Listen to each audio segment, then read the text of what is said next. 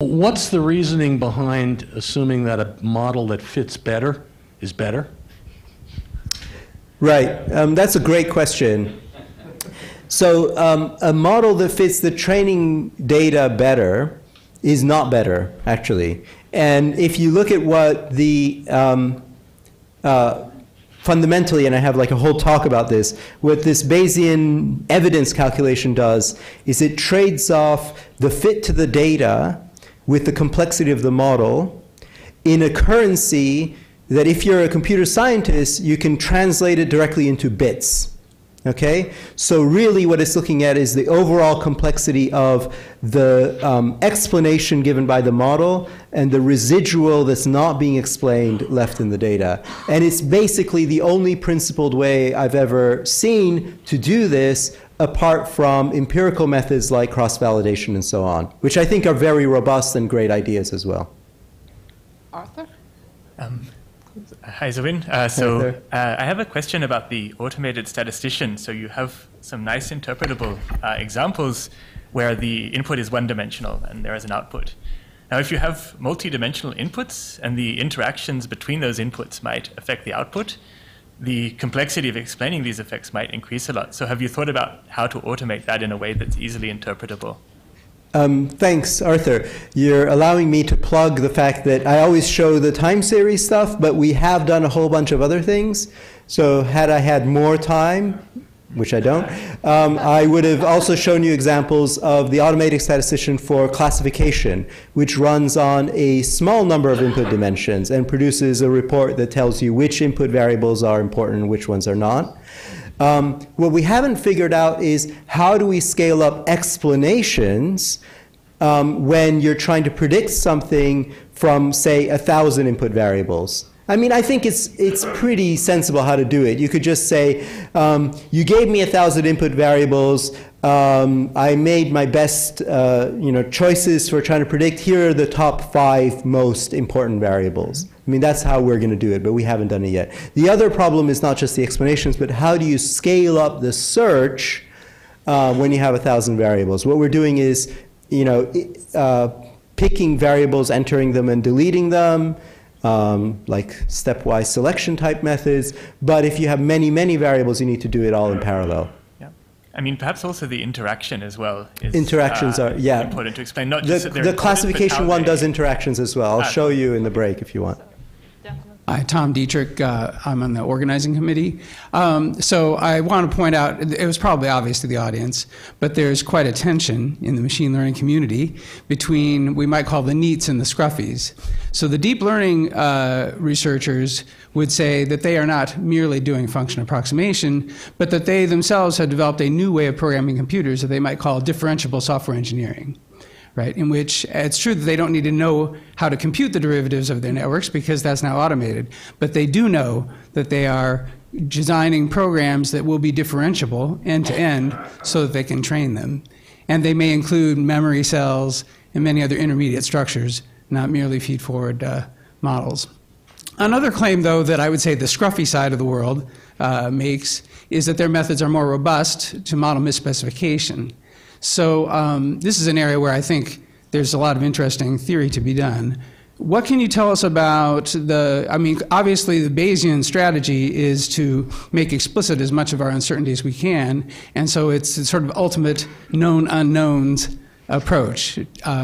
What can you tell us about robustness to the unmodeled problems in a domain? Yeah, that's a great question. It's true that so I agree with you that a lot of kind of modern deep learning thinking is around, trying to build these differentiable architectures that do everything, end to end, including using memory and so on. Most of the applications are still these feed-forward things, and I think that a lot of that is kind of the current research thinking, although those types of ideas were around a long time ago as well, and they're just being revived. Your second point is also very good. In terms of robustness, there's a limit to how much you can believe the Bayesian framework because basically it's always conditional on the initial beliefs that you put in. So any estimates of uncertainty have to be taken with that grain of salt. It's the known unknowns, as you say. That's why I actually, I wouldn't throw away cross-validation as a very good idea. You should always, from the pure Bayesian framework, there's no reason to leave out some test data. But actually, I think that's too much of a fundamentalist view. And really, the world is too complicated to model anyway. And so we should always stress test our models in new environments. Yeah. Okay, we're stealing time from the coffee break. So the lady had a question. Or you changed your mind? No, I didn't. Okay. And I think after that, one more question.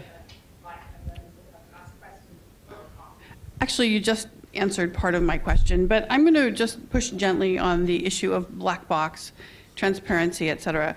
We hear that language a lot, but I just don't believe it. I just don't. I think we're beyond the black box now.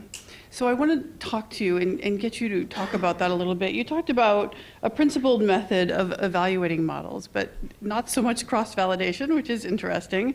But so when you're making a probabilistic trade-off, how can one know what tweaks are the best tweaks? What is generalizable here? What can we say are the best practices around what a computer scientist might want to tweak or not tweak? Where are the ethics of those decision makings in that tension point? It's a really difficult question. To me, it's not so much a black box. It's minute decisions that make really big differences in the long term and the long tail. Yeah, it's difficult to know. Yeah, the many strands to your question. I'm going to look at the interpretability side. I think that really interpretability is important depending on the application. For some it's incredibly important, for some it's less important. But it's been studied as a topic in machine learning as an academic field. And so part of the reason this is coming up a lot now is that those minute decisions that you talk about, because they might happen in the real world and they can have an impact on us as humans, we need to be very careful to be able to unpack them. And I think, in some ways, at some point, we might need to just be pragmatic. Like if the self-driving cars can pass a driving test, practical driving test that's 100 times longer than a human's and ace it, then we should just give it the license, right? And that's just a pragmatic solution. We might not be able to understand it. Maybe when it does have a crash or when we want to update it, we need to be able to debug it. But in terms of allowing them to drive on the streets, we may need to just be pragmatic. Hi, Rao Kamupati. So I just first of all want to point out that with all these worries about the technological unemployment, I'm just heartened that you are making an automated statistician that will also remove data scientists from job market. I think the current administration will be very happy. One question that I had, for some of us, in AI, but not directly in machine learning, this idea of how probabilistic machine learning has suddenly become the good old-fashioned AI in a pejorative sense has been quite fascinating. Despite what you say, and you're preaching to the choir. When I teach my students, I teach some of your slides. There's the same sort of an idea that Bayesian learning is what we would like to do. But it's clearly the case that the Googles, the Facebooks, all the main labs, except the one that you and Gary Marcus started, are deep learning shops. So the question that I would like to, I'd like to see you answer is, what would you say is like a great example currently that's available that shows that the same sort of performance that's available from deep learning systems can be actually handled and improved with probabilistic techniques and Bayesian techniques, not the small ones, but the ones that will work directly on like the Google car or something of that kind. That I think will bring us back, as again as just saying you guys are all wrong, one day you'll realize, which is what various camps in AI always keep saying to other camps. Thank you. Yeah, that's a good question. I think that the deep learning community has definitely taken the higher ground in terms of the perceptual applications, and that clearly there's no question there. One thing I would like to say is that these are not incompatible, in that in my world, there are two categories. There's models and algorithms. Deep learning actually lives in the space of models mostly. The algorithm is trivial, right? Bayesian methods is about algorithms, and you can actually mix and match models and algorithms. You can do Bayesian deep learning, or you can do, whatever, convex optimization for a different model, etc. But to answer the question about applications, I think that the applications, if you look at sort of a lot of the applied problems in industry, things like, predicting click rates or recommender systems, or for example, at Uber, we're thinking about some spatiotemporal prediction problems and so on. They're not actually obviously things that you would throw into deep learning architectures. And sort of, what we need is hybrid approaches that use. I'm happy to have a little deep learning component inside of something if it's going to do good function approximation from large amounts of data. But what we need is hybrid architectures that can make predictions with uncertainty where that matters. I don't know. I think there are examples of that kind that are not sort of the fancy perceptual, like speech recognition, computer vision. Okay, with that ecumenical remark, let's end the session before coffee. There'll be a little bit shorter coffee, and let's thank Zoubin and all our speakers again.